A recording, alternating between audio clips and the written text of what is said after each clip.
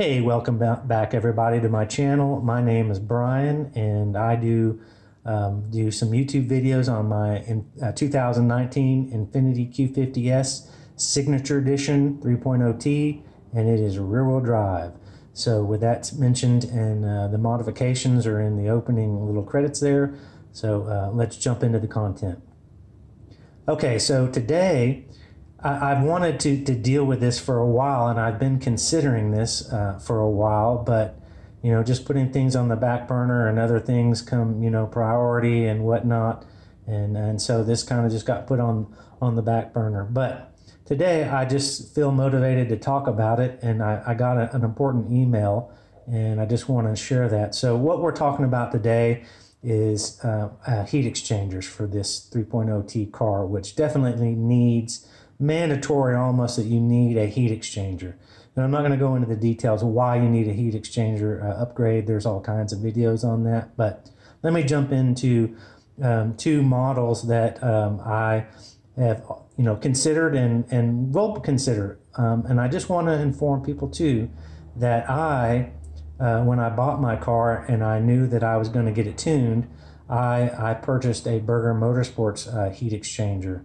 And there's reasons why, and I'll go into that here, why I'm not super stoked on the Berger Motorsports. It does work, and it seems to work well, but there's just some quirky things about it that I'm not super stoked about. So in this video, I'm going to touch on those and tell you why I'm not super keen on the Berger Motorsports and why I am considering another version here in the possible future. Okay, so the top heat exchanger that everybody likes and everybody recommends, but not everybody can afford or does not want to spend the money on, is the AMS heat exchanger. It's a nice heat exchanger, and it's basically the top mark on the line of adding a heat exchanger to your car. I mean, it's AMS, and they do make quality products. And so it is larger than the factory unit by quite a bit, and they have the statistics on the AMS website. But also too, for a while there, I was considering the Mishimoto heat exchanger, because I like Mishimoto. I think they make kick-ass high-quality products as well, and they did a lot of research to develop their heat exchanger. But all in all, price comes into play. So and I'm not going to highlight that here. If you want to find more information about the Mishimoto heat exchanger, then you just look that up on the web yourself and do your own homework. So today I'm going to be comparing the PLM heat exchanger, which I've always had an eye on and liked. I just didn't have many facts on it. So just to be up front, I finally got some information from the people there at PLM, Power Motorsports, and I actually got a size of the heat exchanger. And so the PLM right now sells for $495, and you can get an additional 5% off on the website. You might even be able to get 10% off somewhere if you find a coupon or a special. So that's considerably cheaper than the AMS heat exchanger that retails at $800. Well, $799, $99. But and some people, you might be able to find it at some dealers, that have an overstock of them, or they're just running a sale, maybe $50 off. So they're still going to be $750. So very, very expensive.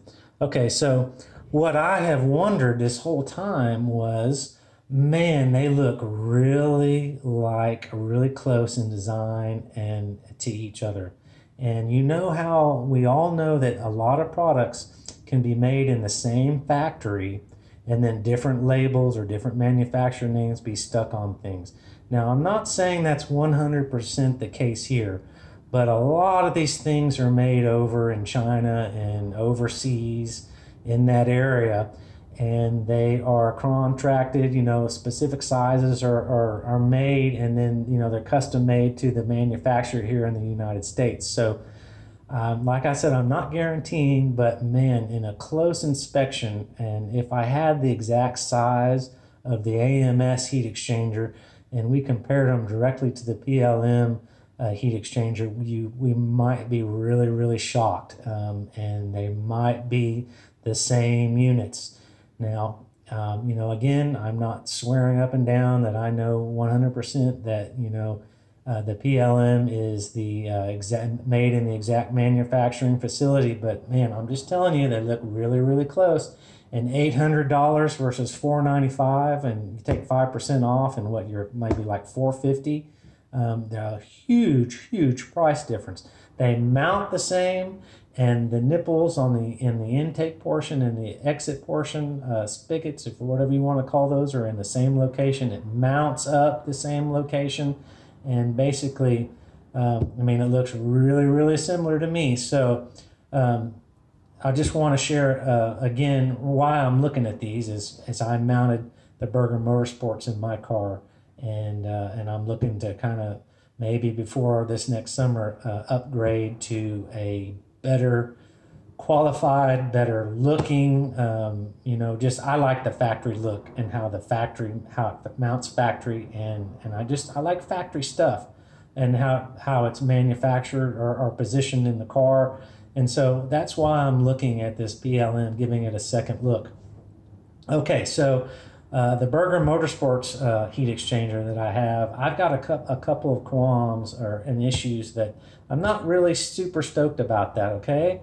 And so because I mounted mine in my car, I took my bumper cover off, I did all the labor, I mounted it up, I know exactly how it mounts up, rather than pulling it out of a box or taking the box to you know, a shop and saying, here's my, you know, $400 or $300, install it, and when I pick it up, I want it to just be done. So I installed mine, so I know the issues that I'm not happy about, and I'll just real briefly talk about them right here. And the main reason why I want to maybe take my Berger Motorsports out and install either the PLM or a Mishimoto, but I just wanted to bring this video to people to make people more aware.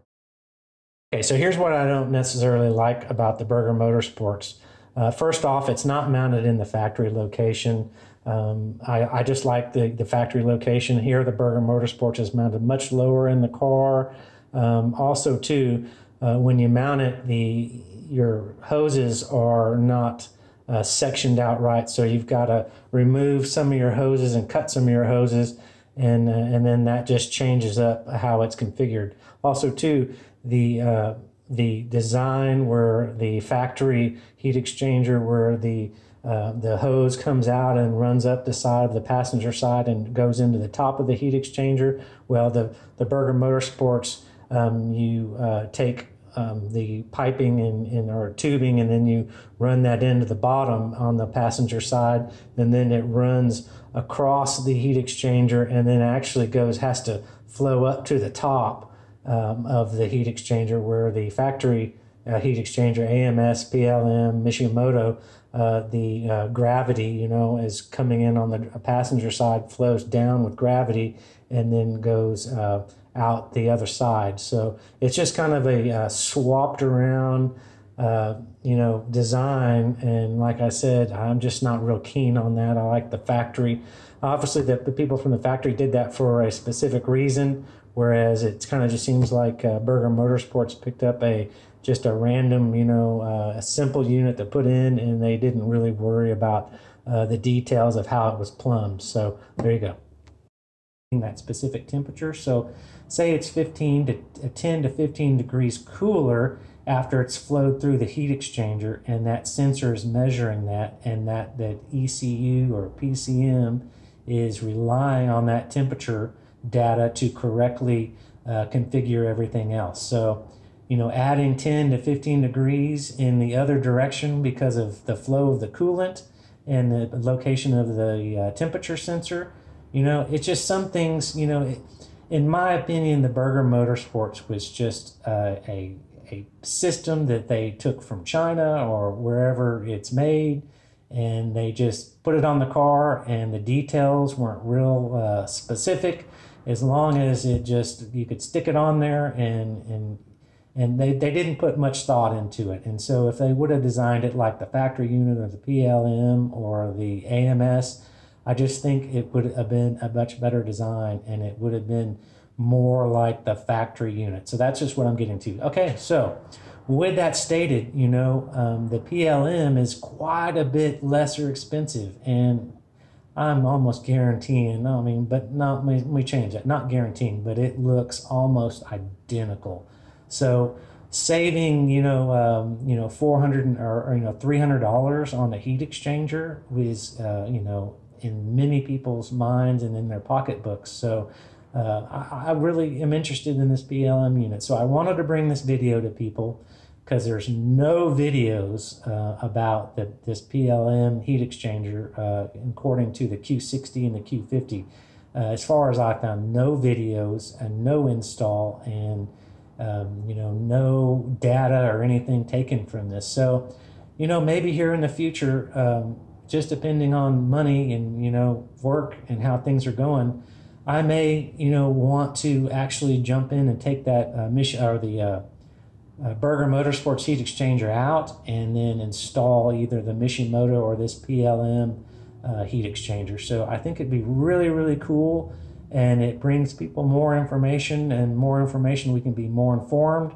And we might be able to have just as much cooling capacity and cooling efficiency as the $800 AMS, but at a portion of the price. So I think that's be a win-win for everybody. So all right, so the piece of information that I wanted to add was I reached out to PLM manufacturing company about a month ago, and I asked them in an email to give me some specific sizes, and it took them a long time to get back to me because I didn't want to jump in to buy it and not know the size or the scale of the picture was off. So I finally, just today, I got the email back from Kenny here, and he showed me or told me the specific size. So that's interesting to see. So here we go. Here this information is.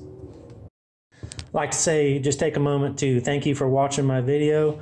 I appreciate you hanging around. Like and subscribe if you found my content helpful. Also, too, just want to remind you that I've got about 120 videos up on my channel. So if you have other questions or you want to research other products like brakes and catch cans, and I mean, I just got tons of stuff on there, exhaust, yeah, check it out. And if you have any questions, just shoot me a post there or ask a question, and I'll get to you as soon as I can. So other than that, have a good night, good evening, and I'll catch you on the next video as usual.